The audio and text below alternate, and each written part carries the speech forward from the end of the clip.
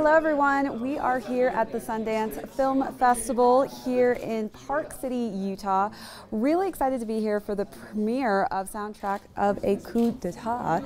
And it's such an interesting title. Sure. I mean, it definitely is symbolic of what the story is about. It's interesting because we're involving music, which is kind of intertwined with a piece of history involving the government. So what made you take on a project like this, Johan? Well, the point of departure was actually Nikita Khrushchev at the 15th General Assembly banging his shoe on his desk. And I never knew that was actually dealing with my own country's history, going back to the Congo, right? And so that's sort of a whole research that became sort of quite in depth. But stumbling onto, for example, also Max Roach and Abbie Lincoln crashing the Security Council in protest of the murder of Patrice Lumumba in 1961, which was my country and also the United States involved.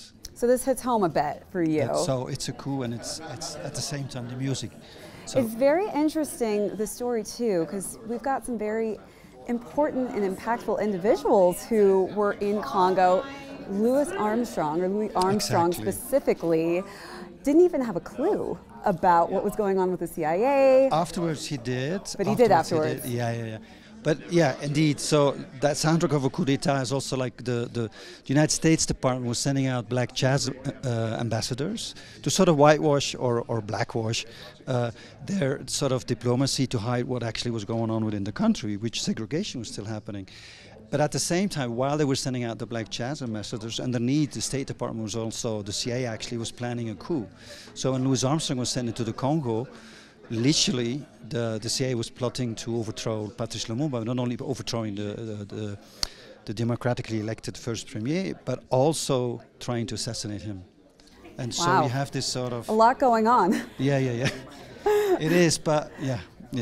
Also, I know that music plays such a huge influence in this film. I have seen a couple articles where you've actually said that it actually almost emulates an actor in a sense. Well, yeah, we have like 4 protagonists. One is a Congolese writer, Nkoli Jean-Bofani. We have André Blouin, who's a freedom fighter whose memoirs has been incorporated, and her daughter, who was very much in collaboration with the making of this film, was very much involved and granted us 4 or 5 of the chapters of her memoirs going to be published this year again, or republished. Then we have Sergei Khrushchev, who donated all the audio recordings, and we have Conor Cruz O'Brien, who was the Irish representative to the United Nations, but then sent over to the Congo. But the 5th protagonist, I always say, is the music. And so while we have sort of, well, for me, it's also and this is a touchy subject because my country was heavily involved with sort of concocting several genocides, up from even 39 to 60 and then 61 and then 64. And while I sort of would say that, for example, Abbie Lincoln and Max Roach were performing their We Insist Freedom Now album, which is very much an activist sort of album in response to the apartheid regime and the Sharpeville massacre in South Africa. And while that was playing out on Belgian television, the genocide was happening in the Congo. So you have these 2 sides where there's this divide and conquer politics, but against that you have music that is actually as a political agent as well as trying to bring people together. And you have the joy of independence. You also have, it's not only the bebop and the jazz, but it's also the rumba. And the rumba goes back to Cuba, where a lot of the Congolese slaves that made up that population of Cuba were actually reinventing that music in this sort of global state of homelessness that comes back to Congo as the rumba.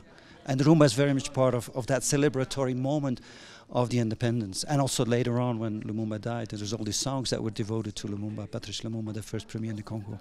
Well, we're really excited to see your take on everything. I'm so excited. I'm a history buff, so love music as well, and love to see how the outcome of this is and how it affects the audience when they go to see this. Thank you so much.